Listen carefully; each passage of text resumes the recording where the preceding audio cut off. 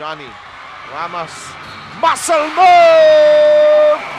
Yeah, and Ramos has helped because Ramos has 6 points in this ball game. Down na ang third quarter, Alvin. Yes! That's the foul. Yeah. Johnny. Ooh. Yes! Bilis. Rolado ng Alaska. Jolas, nakawala. Goodbye. Press is and how to get by it. Another foul.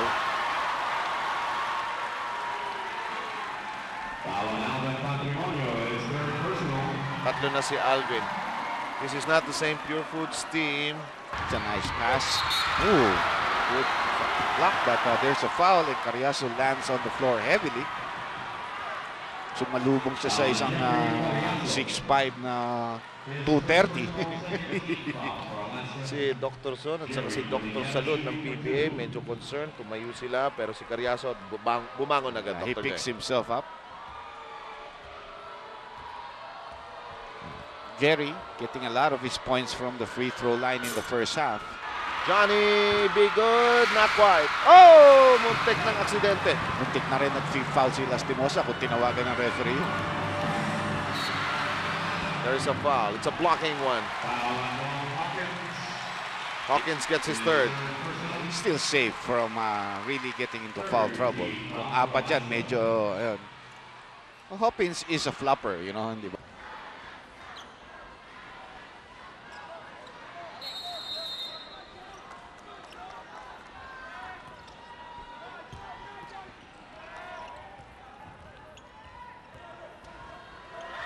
Okay, game 4 continues. 37-32, Alaska is in front.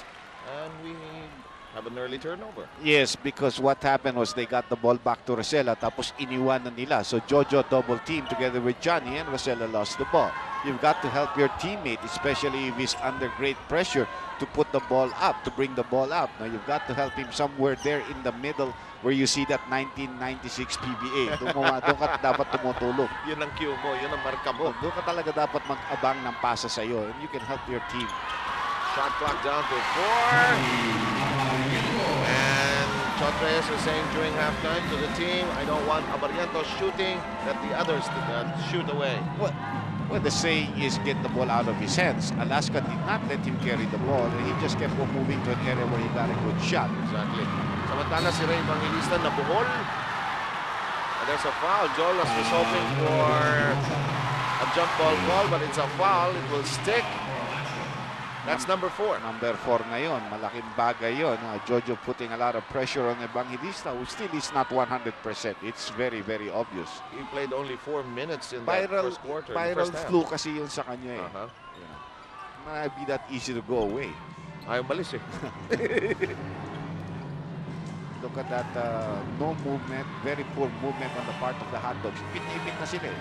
Ang epekto niyan parang nade-drain ka kay Ray Evangelista. Samantala, rebound play. Evangelista gets one to crawl in. Yung importanteng offensive rebound yun, no, partner. At saka kahit pa paano, they get something from Ray Evangelista. Yeah. That's very welcome. This third quarter is down to 10 minutes and 23. Narito si Lastimosa. Huinyo sabi, libre ba ako? Hindi. Bigyan natin kay Jolas. Pick and roll.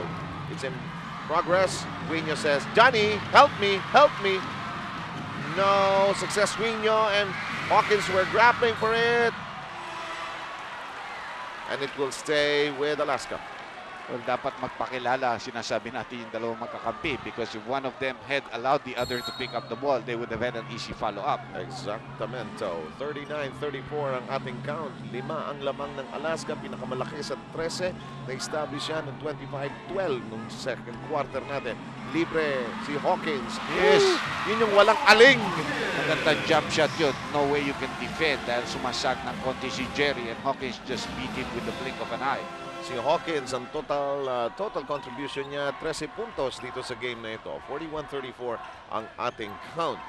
Samantala, bumaba ang bola kay Rosella. Work Johnny in defense a little bit by posting him up. Nilabas ang bola kay Glenn Capasio. Lumundag si Carriazo. Capasio, one-handed running shot. Nagkakaroon kayo ng ibang play, you know, because of the post-up play of the point guard against the smaller Johnny Abarientos. Force double team, bumalik kay Capasio. Easy jump shot for him. Si Glenn ay meron ng contribution of 4 points para sa kapakanan ng Purefoods Standard Juicy Hot Dogs. 9 minutes po ang nalalabi rito sa ating third quarter. Foul si Ray Evangelista. Masyado siyang dikit kay Jojo Lastimosa. Pangatlong foul ni Evangelista yan, mga kababayan. Well, you're saying the right thing because he sticks so close to him. Jojo is going to drive against him. Jojo will not shoot the jump shot because Ray will be right in his face. Exactly.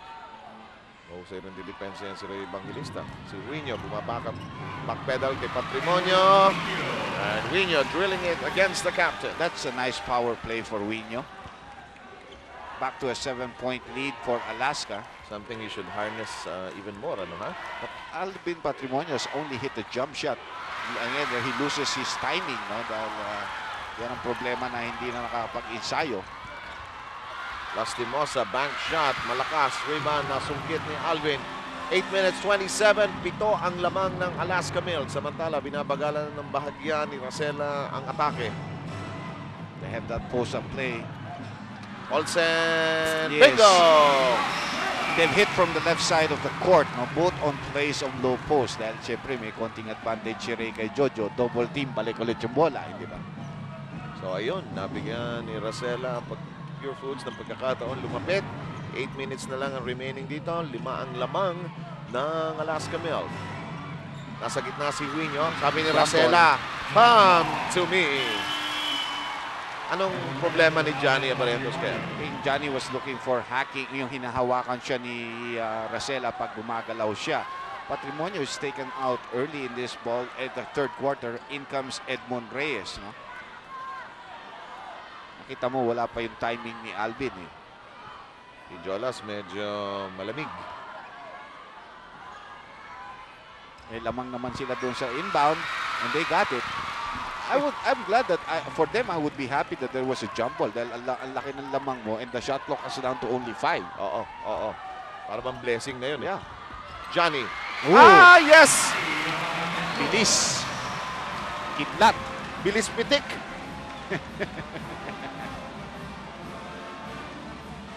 (45-38) 7 para sa Alaska. Yan ang lamang nila. Si Johnny ang leading scorer para sa Alaska Milk. Ang kanyang contribution ay 14 points dito hanggang dito sa third quarter. 10 seconds to shoot. Pinaalala sa atin ng Barker. Si Vincent Price, ang ating magiting na Coliseum announcer. Samantala, Racela, hindi makawala kay Barrientos. Ang pasa natapik. Kontrolado ng Alaska. Jolas, nakawala. Goodbye! Sabi ni Chot Reyes, come. Let us reason together. Let us talk this over in this timeout.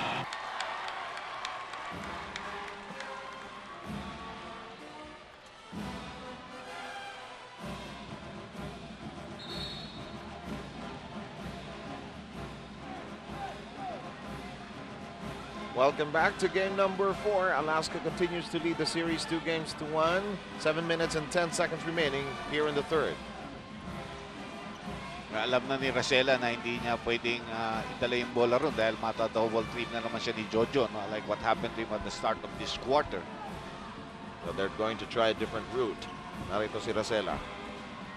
Trying to break loose. Shot clock reduced to 4 seconds. Alam ba ni Captain yan? I don't think so. And that's a good block. 24-second shot clock violation. See, no attempt, nothing. Ang problema is Racela takes too long to bring up the ball. Eh hindi tinutulungan siya ng kanyang mga teammate in helping him bring up the ball, you know.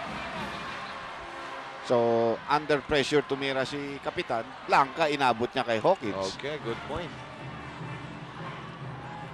On the other hand, Johnny breaks that so easily. 4 seconds, he's already across the line. Parang bang yung kay Racela ang tagal ng pasakalye. Samantala, bumagsak sa floor si Johnny. Edmond Reyes, ang guilty party. Si Reyes guilty of his first personal foul. Si Evangelista, ibababa muna ni Chot Reyes. Balik si Ravena. Si Evangelista ay nakakontribute ng 2 points sa kanyang maikling stint on the floor. He's not in shape, that's all. That's very clear. No? That there's still the effects. That's going to be offensive foul. Good call by the referee. Kitang-kita naman. He warded off to try to get into position. Ang worry ni Tim Condon sa eksena na yun that Carriazo did not follow into the play. Yep. Hindi siya sumali. Pero alam mo naman, Hindi naman kasi robot yan. Nakita mo minsan na lusot na yung kakampi mo. Alangan masamahan mo pa yun doon para gumawa ka para maging masikip, no, ang daanan. Correct naman. Tama rin naman. Dumiskarte rin ng sarili, di ba? Oo. Kasi kung pumasok yun, at least, or kung rebound na, nakadepensa na yung isa. Masarap sa basketball, ang daming posibilidad eh. 6:16 ang ating natitirang oras. Samantala, Purefoods. Wala na naman ang bola. Yep. They're just not taking care of the ball. You don't take care of the ball, you have no chance to score. You cannot score without the ball. Sabi nga ni Barkley. Di ba sa rebounding tinuturuan ni Barkley? You can't win a ball game without the ball. Abarientos. Alam mo to si Johnny Abarientos, Dr. J, parang yung namatay na si Leonard Bernstein. Yung conductor. Gumawa ng West Side Story. Basta kumpas lang siya ng kumpas. Tuloy-tuloy pa rin ang musika ng Alaska. Advantage niya is a great ball handler, and there just doesn't seem to be anybody who can match him. You know, if you get somebody who can steal the ball a couple of times away from him, magigiba ang story yun. Hawkins with 14 points. By the way, earlier tonight in our PBA College Invitational Tournament, LaSalle won against UST 79-77 to go home with the trophy, again masterfully crafted by our friends at Angel Zamora and Sons. Well, a chance for LaSalle to get something back at UST, although it's not the UAP diadem. Yun ang big plum, no? Samantala, Abarientos. Ravenna trying to keep in step. Johnny says, this is the way I go to work, but does not convert the shot. It's a nice pass.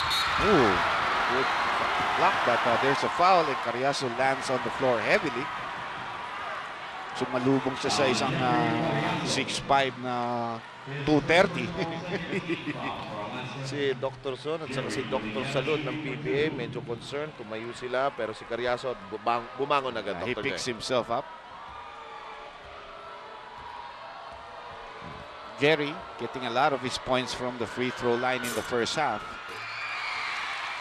Jerry actually is keeping them in the ball game with the silence of Patrimonio offensively, no? Like si Codinera mainit ng second quarter with a chip-in total of 8 points. He now has a total of 12. The lead has been cut down to 8 with 5.5 minutes remaining. We are in number 3, the quarter, the third. Well, Purefoods is just hanging around, and Alaska is actually allowing them to hang around and hang around. Stand by me. Johnny, be good, not quite. Oh, muntik ng aksidente. Muntik na rin nag-foul si Lastimosa kung tinawagan ng referee. There's a foul. It's a blocking one. Hawkins gets his third.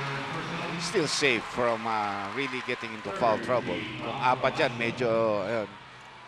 Hawkins is a flopper, you know, di ba? That's the term that they use, yung trying to always get the referee to give them the offensive foul. So, you know, Santos is not going to be able to push him down the floor. Sabi nga ni Shaq, I don't like floppers. Jumble, good call. Naipit good si call Kapitan. No place to go. Can't get that feet movement for him. Ganda ng pagka-double team dito. Bagay, kay Johnny yata sila magja-jump. No? An excellent shot from our top view camera. Hindi pa rin makakuha ng jump ball ang Purefoods, even though they had the advantage. Just how good Alaska is at controlling the jump. 48-40. Lamang ang Alaska ng 8, 4 minutes and 40 remaining. Hawkins, nakawala. Malakas eh. Ravenna, siya nang nagbaba. Hinihingi ni Jerry. Jerry, still at the baseline outside to Santos. Traveling. Good call. Yes. Hindi pwede pasahan ni Jerry ng ganyan si Santos. Hindi marunong ng ganun yan eh. You know, unless you give him an exact pass. But that was not a good pass at all. Nauna yung tugtog sa sayaw. Yep. Yun. He's not that kind of a player. Injury yan. Si Johnny yata. Johnny may Cut lip. Little bleeding there. Kung sa boxing yan, the seconds are now attending to Johnny Barrientos. By the way, si Mr. Ronnie may binabanggit na boxing sa akin. Makuha nga natin yung plug niya mamaya. Ang ating regular program ng Blow by Blow lumalabas din dito sa IBC 13 sa BTV. Yep. It's another one of the more popular sports of our country.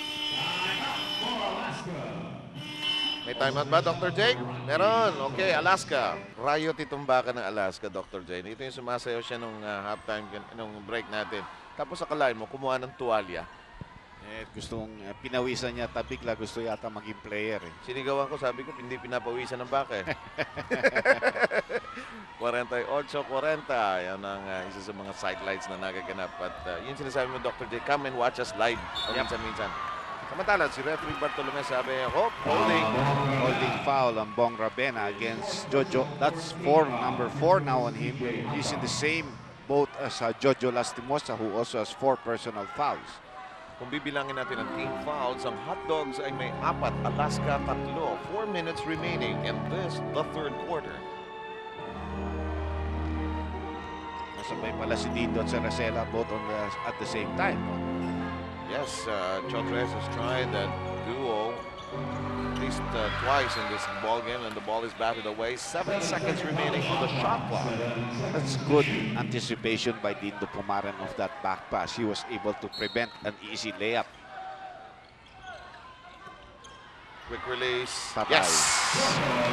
That's it. Patay. Makikita mo yun, yung ganda ng pagka-execution ng inbound play.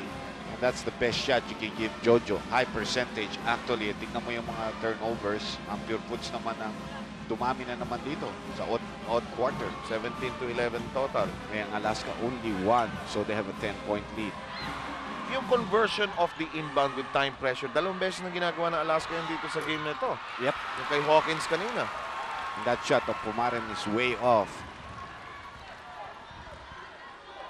Wala na talagang shooters ang Purefoods, no? Parang yung last game, marami nagsasabi na natapat lang talaga ang shooting nila, pero ngayon wala na naman yung shooting nila sa labas as you have a loose ball foul. Sayang yung reverse layup ni Quino.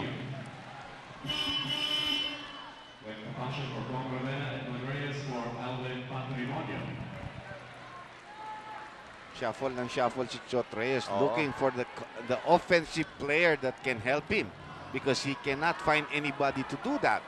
You know, the player that will give them a wake-up call. Yeah, walang player. Ordinarily nandiyan si Captain, pero si Cap is just not, you know, his usual self. Correct. And you cannot blame him. Correct.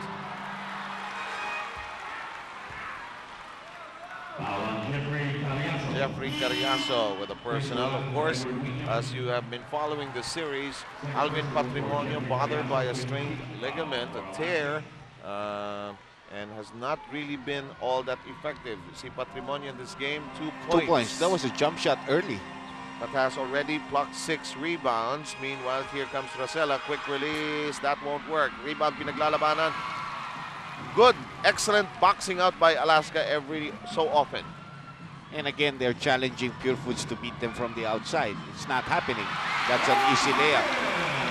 Down, up to a 12-point lead right now. Yun, masterfully crafted yun, eh? Yes, designed and directed by. Tignan mo ito, Purefoods has only 40 points with 2 minutes and 11 seconds left in the third quarter. Jerry going on the inside, cannot score on the inside. Meaning to say, Alaska or the TJ Hot Dogs have been limited to just 8 points in this quarter. Yes.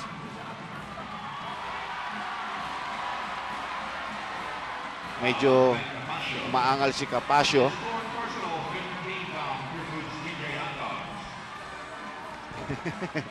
Those are sign languages that you probably know what he's saying.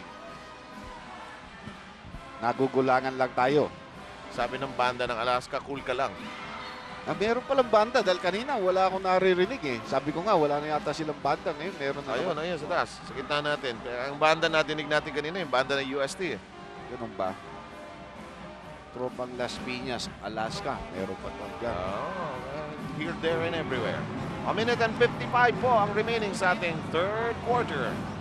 Alaska in control, in charge. managing it well. Jolas pulling that trigger. Loose ball foul underneath. Hawkins. And they are in the penalty situation. Apat na rin si Hawkins. Malasa rin ang lineup si Team Con, ano? Team foul situation. Alaska has a penalty. Hot Dogs with 5. Well, most of the veterans are doing the complaining about the fouls called against them. Kanina, Dr. J, nung magbukas tayo, sabi natin, napakasimple, no? Hindi nagawa ng Alaska ang gusto nilang gawin sa third game. And in this one, nagagawa nila yung gusto nilang gawin. Kung ano yung tugtog na gusto nila, yun ang nangyayari. Because they've shut down Purefoods on the offense. Nahirapan na score ang Purefoods. And the Hot Dogs are really just wilting under the pressure. Unless they find somebody to come up and give them a big spark, mahihirapan itong mga iba sumama. Alam mo, kung ang veterano hindi lalaro ng maganda, imposibleng sumama na mabuti itong mga baguhan eh. But if if the veterans are playing well, everybody on the team seems to be infected with it. 52-41, 11-point lead. 1:41 left sa third quarter. Only the 9th point scored by Purefoods in this third quarter. Johnny Ramos, muscle move! Yeah, and Ramos has helped because Ramos has 6 points in this ball game, has a 3-point play coming up, plus a foul from Alvin Patrimonio. They have a very, very small team on the floor right now, while Alaska has a very big and muscular team, especially in the forward lineup. Si Patrimonio guilty of his second foul. Nakita mo yung reaction ni Bulado? Para si Conan, the Barbarian. Okay, Red Sonia ako. 14-point lead. That's the biggest of the ball game being enjoyed by Alaska. Only a minute and 21. Let's see if Alvin forces the issue. He does. Just won most valuable player of the conference. You got to prove it. Ooh. Yan ang galing ni Johnny dyan. Yung cross-court, ano? Yeah, and they always have a good receiver. They know exactly where they're going to be. That guy usually is a guy who knows how to dribble. From an announcing perspective, you could easily say dangerous pass, eh, no? Pero pag si Johnny ang bumitaw, no? Parang may tatanggap on the other end. Hindi, kasi basa ng Alaska. They know exactly where the press is and how to get by it. Another foul.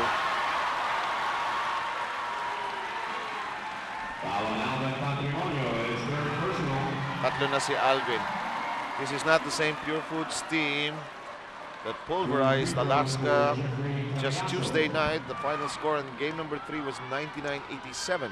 Well, maybe you can go the other way around. This is not the same Alaska team that Purefoods pulverized the other day. Correct. They're playing a completely different type of ball game. Their owner, Mr. Wilfred Steven Oitangsu, looking for his first All-Filipino championship, yes, and very, very close to it. No? If things go the way they're going. Purefoods is a hurt teim. Wala si Evangelista, Alvin is hurt. I mean, that's a crippled team right there. Lamang na lamang talaga sila ngayon.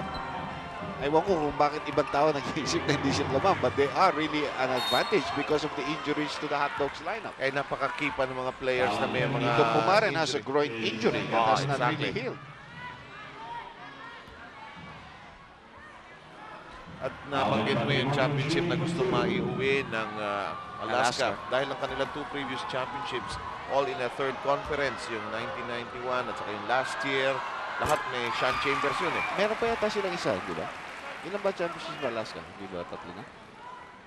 I know they've always yun ang championships. Kaya tama yung sinasabi mo, parating nasa kay Sean Chambers. Ano? Kaya resident import nga siya doon sa conference na basta't may maliit. Oo, master nila yun. Inside. That's another foul by Alvin reaching in. Kamo si Bulado, dinunk na naman. Walang sentro ang Purefoods. And Alvin has committed 3 straight fouls in this space of about a minute and a half. Exactly. Wala kasing laban si De La Rosa doon sa lineup na yon eh. Purefoods is trying to press, but they don't have a center to block the shots. And somehow, because of the lead of the other side, bumibigat ang mga balikat din nila eh. No? Kahit na paano eh. Ganda lang ang laro ng Almas in this game. Offensively. Pahinga konti si Jojo. Ang galing ng pagdadala ni Tim ko nung malalaking tao niya dito sa series na ito. I think that's why he drafted Alaska, Kevin Romas, no? To have that extra body to bang on the inside and create that space for his players. Si Ramos, 9 points sa ball game na to. Yeah, it's big. Big.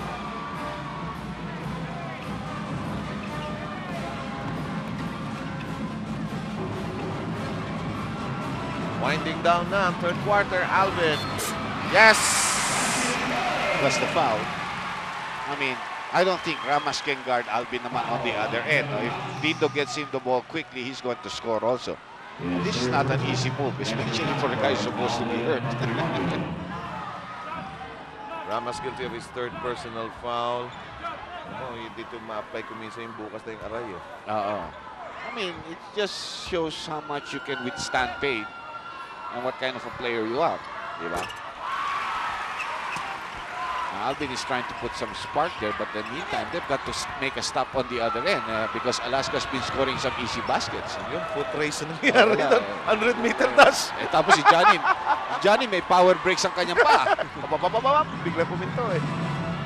Jeffrey zigzagging through traffic. Ayaw po. Rebound. The captain. Triple team. No calls. But what an effort by Alvin. Yeah. 59-48 after 36 minutes. 12 more coming up.